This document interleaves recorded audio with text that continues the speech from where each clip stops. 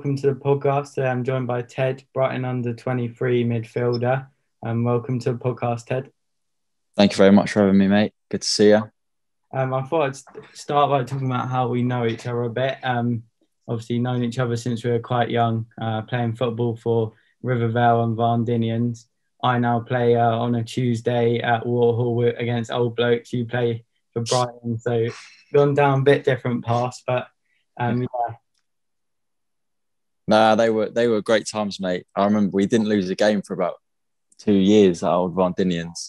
Yeah, I think from you and like Ishmael and me, really. Throwing yourself in there, are you? Yeah.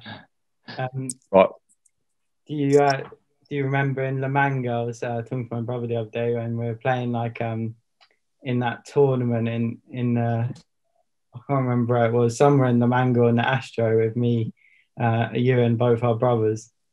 Yeah, I remember. They called it the World Cup, I think. They take it like proper seriously. And I think we went up to them, didn't we? And we were like, "Oh, come us four be on the same team." Yeah. And they were like, "Yeah, fine." And we just ruined everyone. Do you think that's one of the main reasons why you're now playing for Brighton, or? Yeah, I put it up there as top three, definitely, mate. Yeah. I thought I'd just start to do with that, sort of how you got into football, really. Sort of obviously, I know we played a bit together when we were younger at Westos as well, but was it before? Yeah. You started quite young, didn't you? Yeah, it was those kind of places like Westos and Stoneham Park, Albion in the community, kind of the things they put on every other Saturday. Just kind of took it as a bit of fun, and then obviously started playing well. Picked up by Brighton at about 10, and then obviously everything's a bit more serious when you get into the academy side of things. And yeah, it just went from there. So at 10, you went like what, a couple times a week, or like regular, like once a week on like a Saturday, or what was it like? At 10, I don't think it was called the academy. I think it was called the Elite Performance Centre or something. Brighton weren't the first team. wasn't brilliant then, but we would train 2 or 3 times a week here and then play on a Sunday. So yeah, we were doing quite a lot of hours for 10-year-olds, definitely. Yeah. Do you think that was like you were old enough to really be playing like that, or do you think that was the right age, or would you prefer to like sort of wait a bit longer to get into that academy sort of football? To be fair, they wanted me when I was 9, and then they told me, what we're doing. These are the hours. This is what you have to do. And I said, no, I don't want to do that kind of. I like playing with my mates on just a Sunday, maybe training once a week. Yeah. Yeah, going in at 10, maybe I probably could have waited maybe another year or two.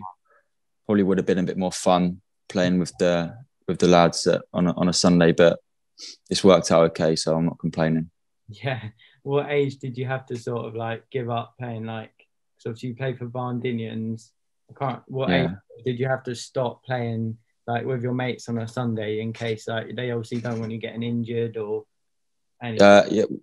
Well, yeah, they tried to stop it straight away, but I played on a little bit for 3 or 4 months. But then I remember I picked up an injury in one of the games, and they were just like, "Oh, where have you got that from?" and I told them, and they put a stop to it straight away. Yeah, that's fair enough.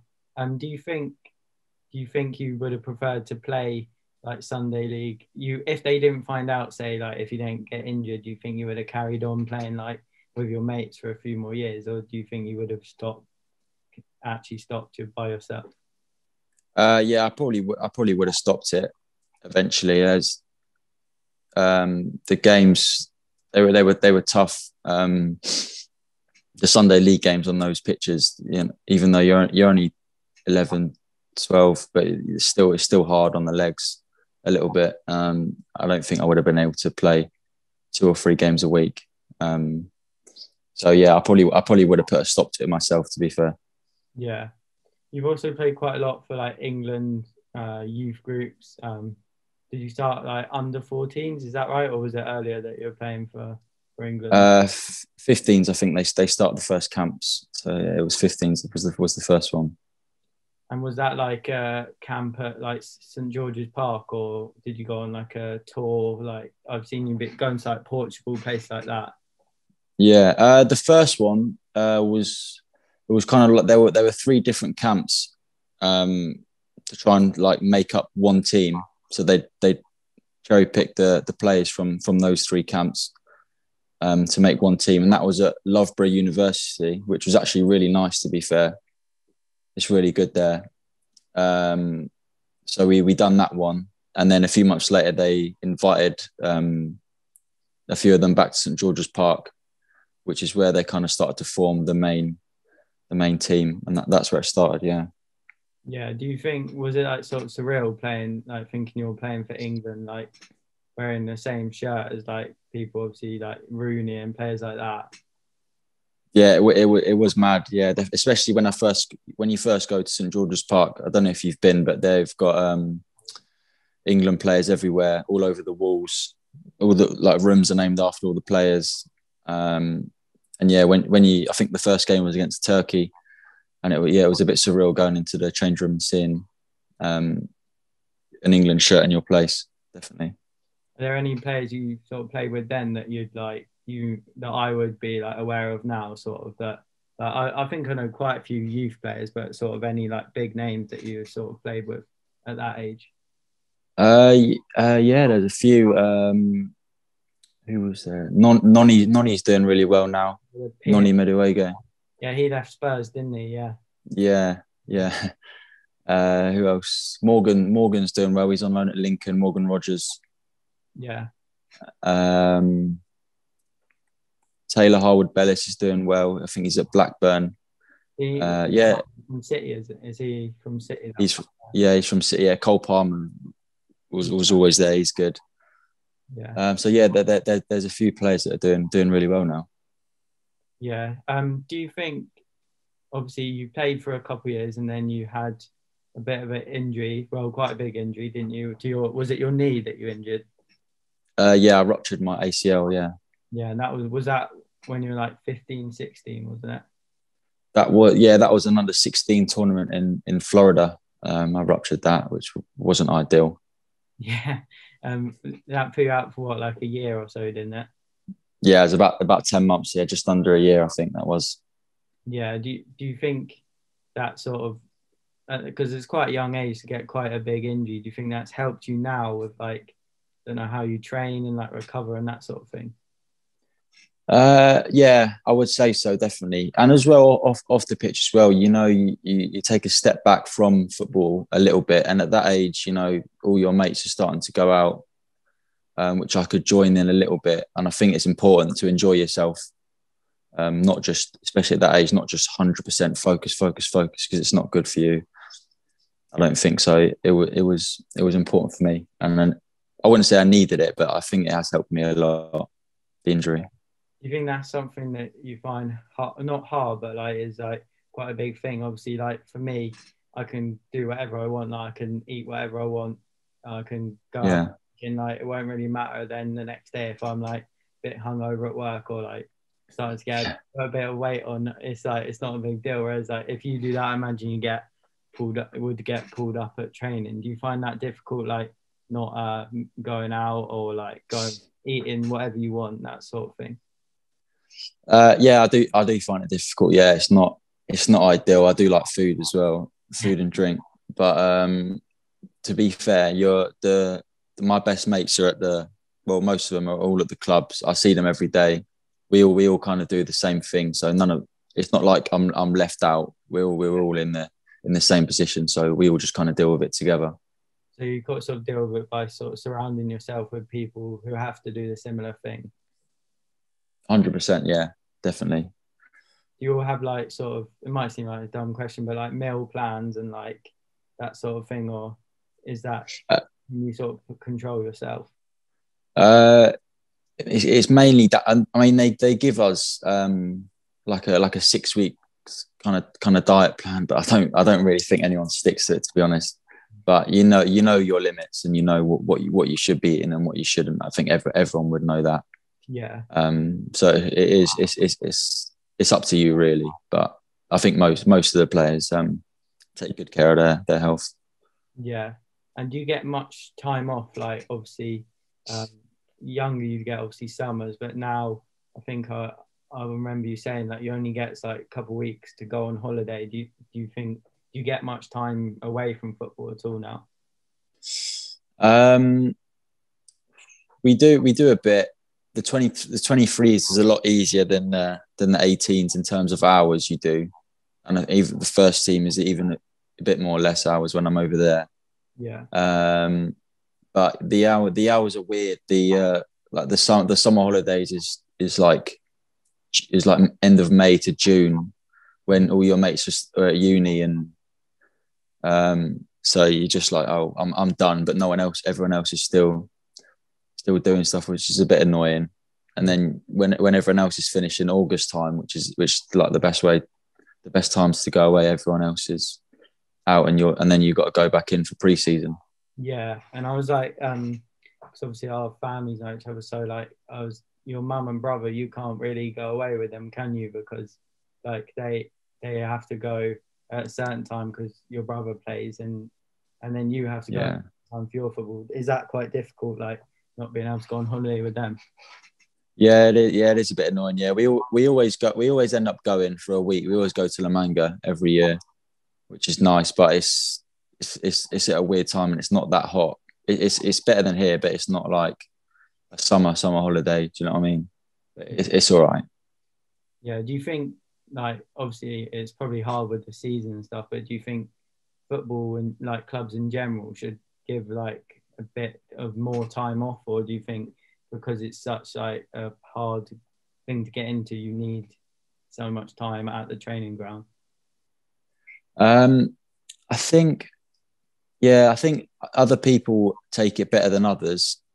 Some kids will. I've seen players not come back in off from a summer break. Literally, coaches are calling them. They're like, "No, I'm not coming. I'm not coming back in." Yeah, they're not. Yeah, they just wouldn't come back in. But then other people are back in it, or some people don't really do anything apart from work out during the summer holidays. Just ready for pre-season because it's a tough time. So yeah, everyone's a bit different. Is that I've seen like a lot of interviews with footballers. They say like pre-season and first day back's like hell. Isn't it like just running? Yeah, you go out football pitch, but no footballs. You just see cones and poles, and it's a nightmare. It's awful. Yeah, it doesn't sound fun. I think for me, half an hour down water on a Tuesday night, I'm absolutely so. I imagine like professional football running around. Do you think like there's quite a lot of? I've been looking at a lot of like how much pressure there is on academy footballers with like sort of agents, like contracts, that sort of thing. Like when really like at our age, you don't really know that much about that sort of thing. Do you find that quite difficult with like having to like talk about? I know you probably have an agent, but like talk about like contracts and like I know you're signed with Puma, that sort of thing. Is that quite a lot to take on at your age? Yeah, it is. When I first started doing it was exciting, but it was a bit overwhelming. You need to go up to meet a lot of people when you don't really want to. Taking pictures with like branded stuff when you don't really want to. Yeah. But no, it's weird, but it is exciting, and I don't mind that side of stuff. It's not too bad. Yeah. Did that first sort of come about quite soon after, obviously not at 10, but like sort of like 14, 15, you sort of getting like boot companies and that sort of thing approaching you, or was it like a bit later? Yeah, when you first get selected into an England camp, then it starts coming a lot. Yeah. So after the first under 15 games against Turkey, I remember I think there was a coach at Brighton, and he just said my phone has not stopped ringing. After that game, just people wanting stuff, agents. But if you can ignore them, then it's a lot easier. Yeah. Do you find that? I imagine you get quite a lot of people approaching you, trying to get you to like sign for their agency or like their boots deal or like. Obviously, you're not going to talk about specifically, but do you find it hard? You must get a lot of requests on like Instagram to like promote stuff and that. Is that quite a lot or is that not really that big? Yeah, there's a bit. It's not too bad. I'm happy with my agent at the moment. Really happy. I like Puma as well. They're really good. But yeah, I just don't really read any of the stuff that comes up on Insta or anything like that. Yeah, just ignore it. Yeah, yeah. Do you get sent a lot of boots? I see like on your Instagram and stuff, you get quite a few pair of boots. Do you get sent them regularly, or do you sort of have like a one pair you stick to? I think with when I was with Nike, they would send kind of 3 or 4 boots every 3 or 4 months, and you wear through those quite quickly. But Puma, they're really good. They send what is it like eight pairs every 2 months or something. Yeah. So they're really good, and you can give them to like your mates or your brother as well, and stuff like that, which is always nice. I imagine you get quite few requests for like boots and stuff. Like I know, like if I had loads of boots, I reckon I'd be getting loads of requests. Like, can I borrow a pair or use a pair? Yeah, I don't I can never tell if they're like a real kid or a bot or something like that. You And know? it's just some kid with like 10 followers and no profile picture. Like, oh, there are some good ones that come up, which I try and help out with. But yeah, some of them I can't tell if it's like a real person or someone just wanting something. I don't. Yeah, but I try and keep away from that a little bit. But I'll help someone out if they want something. Yeah. You obviously signed your contract.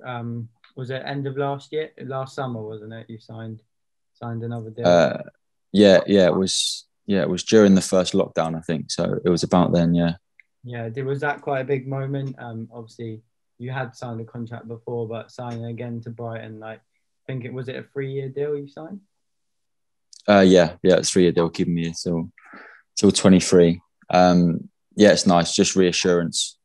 That feel like you're wanted at a place is always nice. Yeah. So yeah, it was a good feeling. Yeah, because you see, like, obviously, everyone wants to be a footballer. Well, most people do, and like a lot of people have that worry of like getting dropped and like released by clubs. Do you think when you signed that contract, it was like sort of a relief, or just like a really good feeling when you signed it? Yeah, it's a bit of both, bit of relief. It feels nice. Bit of a celebration afterwards. Yeah, As well as much as I could do during the time. But yeah, it's not the end of the world when you get especially if you're at a club like Brighton. It's not the end of the world if you get released. You'll get if you work hard enough and go to another club, you'll get picked up. Definitely. So it's not a massive fear. yeah. I imagine it's like probably clubs like take note like of players who do get released and stuff and like get picked up. And as well, I want to talk about. I think it was like last season I saw you got nominated for like Premier League Two Player of the Month. Was that quite a Oh big yeah. as well? Like sort of getting recognition for how well you were playing. Yeah, it's nice. Yeah, it's because it's normally like the Man City, the Man United players, the Arsenal players that always end up getting it. So I was only 17 as well at the time, so I was playing up with the 23s. So yeah, that was really nice. It was good. Yeah, you've started regularly this season playing, and end of last season as well, playing regularly with the 23s. Was that a big step up from under 18s, or did you sort of just take it in your stride? Yeah, it is a big step up. They've in the 23s. There's players that if the first team players coming back from injury, they'll drop down and play. So you're going from playing against other 18-year-olds, and then you're playing against, like, for instance, last night we were against like Danny Simpson, Yeah, like someone like that. It's a bit mental, but no, it's good when you play against those players. You can learn a lot of them, which is nice. Yeah, that's good. Do you think so? Obviously, you mentioned Danny Simpson there, Premier League winner. Is there any other players you've sort of who've been coming back from injury that you've sort of just been wowed by playing against them, like for like Man U or anyone like that? Um, who else has there been? Um, there's no one that springs out that I thought, but we have Crofty, who used to play Oh yeah, obviously at Brighton, who plays with us, who's really good. And I think there was a lad we played against Bayern Munich a few seasons ago, and I think it was what was his name, like Bad Stuber or something. He was a centre back. oh He yeah, pl- he played he played. He wasn't great to be fair, but he was talking the whole game, and he read the game really really well. yeah. Do you? So you played it obviously against quite a few good players. You've also been training for a fair few months now with the Brighton first team. Was that sort of the first day you did that? Did you find it hard to sort of adjust of training with them, or was it sort of normal playing with them? Um, the very first time I went was when Chris was still here. Oh, okay. So that was a while ago, and that was a bit weird. But all the lads are brilliant. They help you settle in really really fast with them. They're all nice people, so it's easy to settle in. Yeah. Do you think do you train regularly now with them, or do you do it sort of on and off with the 23s and with the first team? Yeah, it's weird at the moment because you have to. It's because obviously because of COVID, you have to wait a few days for your results to come back, then you can go over. Yeah. So every time you go over, you have to miss a day, which is a bit annoying. Oh, okay. So I think they try and keep you on one side or the other um, for a while. So if there's a game coming up and the first team running low on players, then they'll send a few over, and you'll go over there for a week, and then you'll go back to the 23s for a week. So yeah, it's in between the two at the minute. Yeah, has obviously it's impacted everyone, but how has it impacted your training and games? Obviously, with the 23s, I imagine, do you get many fans before COVID or not really? We won't get too many, maybe 100, 200. Not too many. The big teams they would have a few fans, but no, we wouldn't really get too many. But it's definitely more than no one being in the stadium. It feels really weird, even though you're used to playing in front of a smallish crowd. It's really weird when it goes to no one. It's silent. It's weird, yeah. Yeah, and I imagine like when you travel to places, I'm not sure. Do you still play all the 23 games away, or is it more like in one location now, or is it still the same? Yeah, it's still the same. You'll travel to places and play. That hasn't changed at all now. Okay, cool. Do you have to like you allowed to mix with the team, or do you have to keep like to yourself, or is it because you're being tested, is it a bit more lenient? No, they still have to keep the 2 meter distance rule wherever you are, apart from on the pitch, obviously, which is a bit annoying and it's hard to stick to when you're like, oh well, I'm gonna go and run around with him in 10 minutes. What's the point in this? Yeah, marking someone But in the corner, but then you can't stand next to them. yeah, Yeah. yeah, it's a bit annoying, but it's the rules you've got to stick to. You can't complain. Yeah.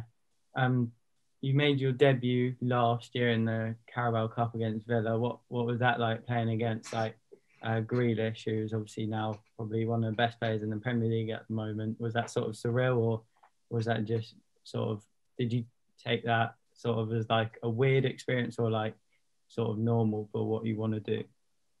Um, yeah, yeah, it should have been normal because obviously it's what I've been training for ages. But it was surreal, definitely. Um, I think I'd only played about 2 or 3 games in the 23s that season. I hadn't really played in the 23s, and then I trained with the first team just as kind of like a spare man kind of thing, and done really well. And then I think they just put me into the starting 11. We had a really young young team that night. There were the few of the academy lads that played in that, but it was a great night for the club and for everyone. Even though we lost, it was still good. Yeah, was it like completely different intensity to like the 23s? Was it hard to get near the players, or did you sort of adjust quite quickly? No, yeah, it was a lot faster. I think I was trying to run around after John McGinn all game. He doesn't look. Because obviously I watch him on TV. I think, oh, he's not rapid. I'll be all right. He's absolutely. He was like, every time the ball came near him, he just run. I was blowing after about 10 minutes. I think, thinking, how am I going to get through 90 minutes of this? Yeah. But I think just the adrenaline ended up getting me through it, and I've done all right. Yeah. Were you nervous before the game? Did you find out the same day you were playing, or was it a few days before? Well, the way it works is you kind of a team will be given to you on the day before a game, and the gaffer will be like, all right, we'll work with this team today, so everyone gets the pictures in their mind of what's going to go on tomorrow. And we were all in that team, so we were looking at each other like, are we playing tomorrow? Yeah. Like, surely not. And then we trained in that team, and then I remember, I think I picked up Hayden Roberts on the way to the game, and we still look at each other like, no, we can't be playing this. There's no chance. Yeah. And then we got to the game, and he read out all the names, and we were in it, and we were just like, oh my god! And it probably was better that way, instead of sitting at home thinking about it all day. Yeah. To find out just there and then was probably better. Did you have all your family there, or did you not get a chance to get everyone there, or did they all know you were going to be playing? No, yeah, I managed to get most people there, which was nice. It was good. Definitely. What's it like working with Graham Potter? Obviously, you've trained a few times with him, and players like ex-England players like Lallana and Welbeck. What's it like playing and training under Potter and with those players? Yeah, obviously, the gaffer's really, really good. He's really, really clever in how he works with the players. And you can, despite the result, you can see how well they're playing on the pitch at the minute, the way they play football. And he's really interesting to work with. And then obviously Lallana, Welbeck, they're really good. Lallana's obviously, because he's a midfielder, I try and watch him as much as I can in training and listen to him. But he's really helpful whenever I go up there. Yeah. Do you think, and obviously you were on the bench at Man City away, and was it Newport in the Cup as well? You were on the bench. What was that? Yeah. Especially Man City, like being on the bench, opposite bench to use like probably Mahrez, Bernardo Silva. What was that like on the bench for that game? Yeah, that was kind of the same feeling as the Villa game, even though I wasn't playing. Being near those players was a bit, because first and foremost, I'm a football fan. Yeah. Even though I play it, I watch the players on the TV every week. So yeah, it was a bit weird. Yeah. Were you sort of gutted you didn't come on, or just sort of glad you got to be on the bench and be around like a Premier League matchday squad? Yeah, obviously I wanted to get on the field, but I was grateful to be there and be in and around the squad. It's always nice to go to those kind of occasions. Yeah, it's good with like the 9 subs now. Like, gives players like yourself more chance of getting on the bench. Like, watching. Obviously, I'm a Spurs fan. Scarlett. I'm not sure. Have you played with him at all, Dane Scarlett? No, I haven't played with Dane. No. Yeah, like he's getting on the bench at like 16. I think it gives like young players a much better chance of like being in and around the team. And if like the team winning comfortably, you get obviously more chance of getting on the pitch. Yeah, definitely. Obviously you can see like Dane. I think Shola come on the other night for United. There's some young players getting real opportunities. And obviously the games this year are a lot more cramped together. And and people are getting more tired, so you need those extra players. So there's some real good opportunities for people to get minutes. Yeah, do you think young players get enough chances in general? Like for us, we get an academy player in the team at Spurs every now and then. Do you think most clubs, Brighton are quite good at playing people who've come through the academy, but do you think generally clubs give enough chance to young players? Yeah, I think they do. When you're in there every day and you see how good the first team are, you compared to some of like the 23s, and like the first team are, no disrespect, they're miles ahead of the 23s. The players they're really, really good. So I think most players would struggle going into first team football now, especially in the Premier League. I think we could all do okay in League One, League Two, or abroad somewhere.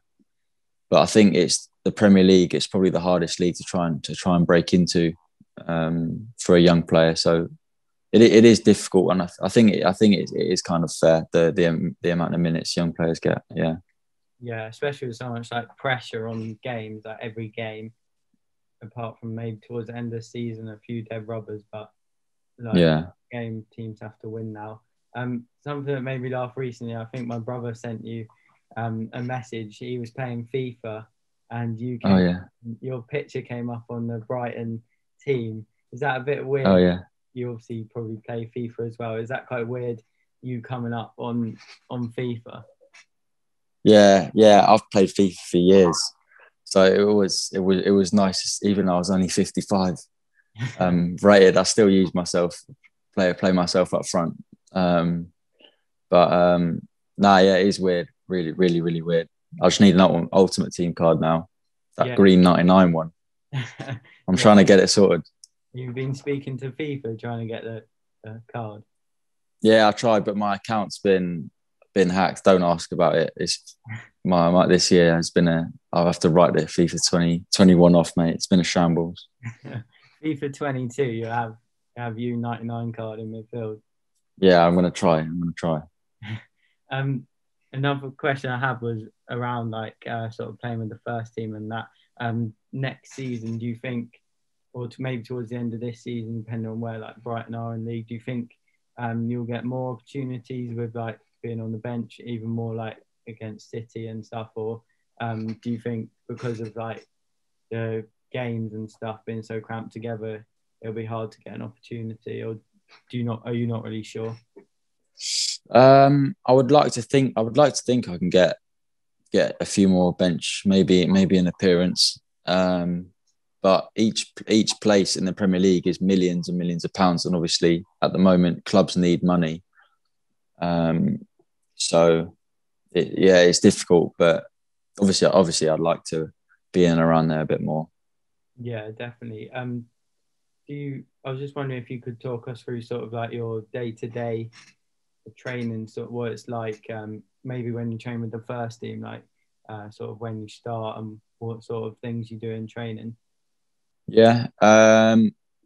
So if it's a day where we've played a game a few days before, or the day before, we'll come in, we'll do some recovery, maybe a bit of upper body work, not too bad. And then if it's a working day, get in around 9ish, have breakfast at the club, some activation stuff in the gym, maybe around 10:30ish, and then out on the pitch 10:45 till about 11:30, and that'll be a tough session, mini games,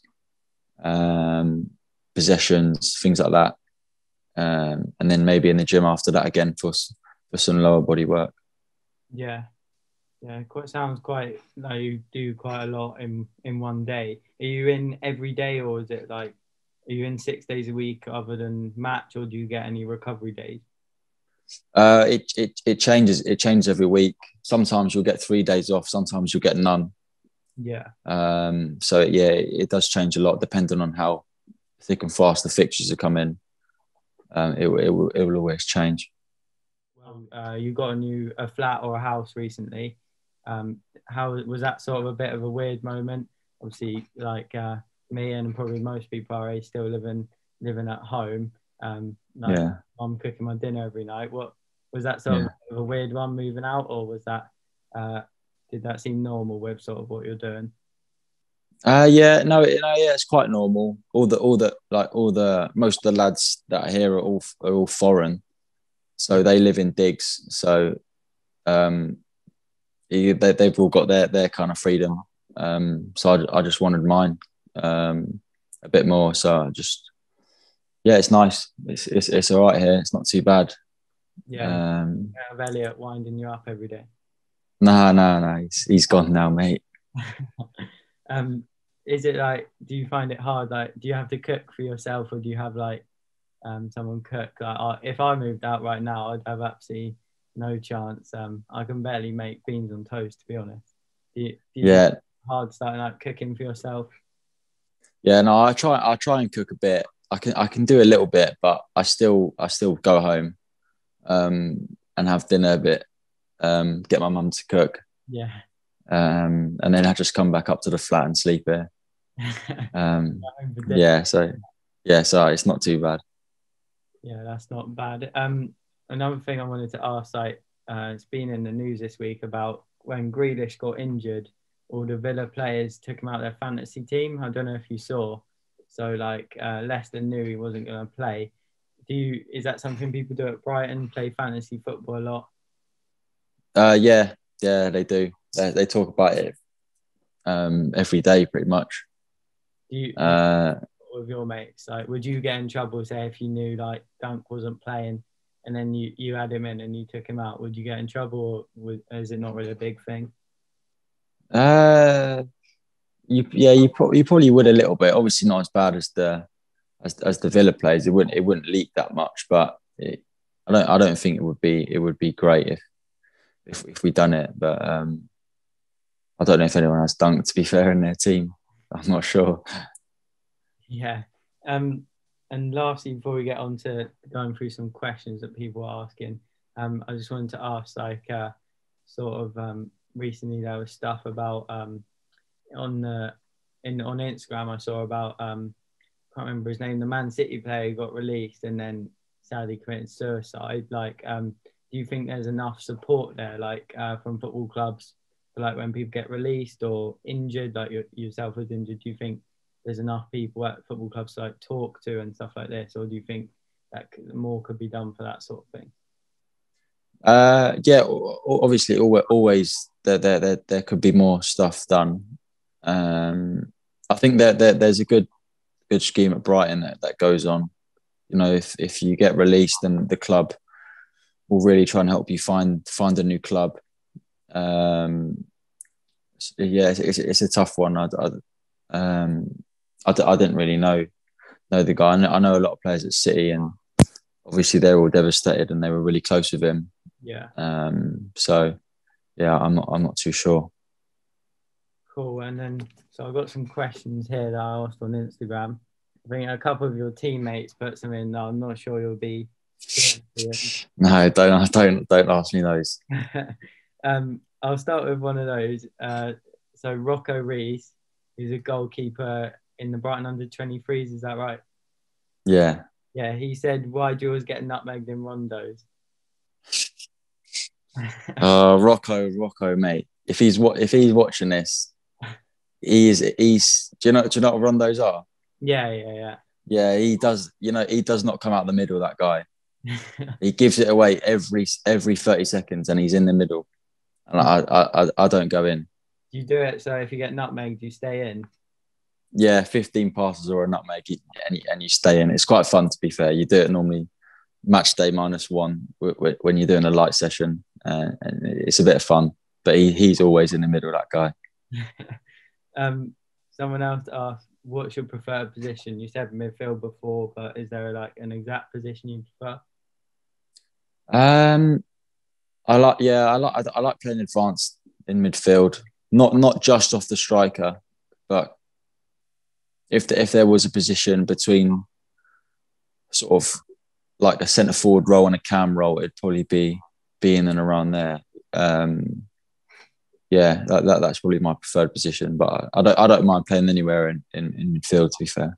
Yeah, is there sort of a player you watch, like maybe in the Premier League now, and sort of your position that you want to play like, or you think you play like? Yeah, I like Maddison at the moment. I thought he's been quality for the last. I remember watching him at Norwich, and I thought he was a good player. Yeah, Obviously, Grealish is good when he can play that role. yeah, I know he plays a bit more on the left at the minute, but he can do that role. Mason Mount, I like watching him as well. yeah. So that they're I think Mount's got like this season got even better. I think he's quality. definitely, yeah, he's a really good player, and I like watching him a lot. Yeah. Someone else uh, where did the dream start and where is it going to take you?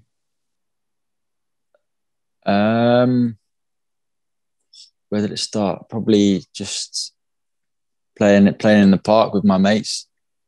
Just that was always fun. Yeah, Um, so to do kind of that now, just playing football with your mates every day for a job is a dream in itself, which is really nice, and I'm lucky to be in that position. Um, and where it would take me, who knows? I don't. Obviously, I want to play at the top level for years. Um, so yeah, that's probably where I'd like to end up. yeah. Um, Someone else asked, how did it feel? Obviously, we spoke about it a bit before, but how did it feel making your debut against Villa? Yeah, it was like I said, really really surreal walking out to all those fans, the cameras. It was a bit crazy, but I enjoyed every single minute of it, and I want to do it more and more. Definitely. And someone else asked, who's the best player in training at Brighton? Um, I would have to say uh, Bissouma, but don't go near him or you'll get a stamp on your foot or a bloody nose. Or He will get you. is he quite aggressive when you go up to train with the first team? Yeah, he will get you. Yeah, but he loves a nutmeg as well. So I'd stay away from Bissouma in training. um, my brother asked, how have you found, we spoke about it a bit before, but how have you found balancing social life and football? Yeah, it's not too bad.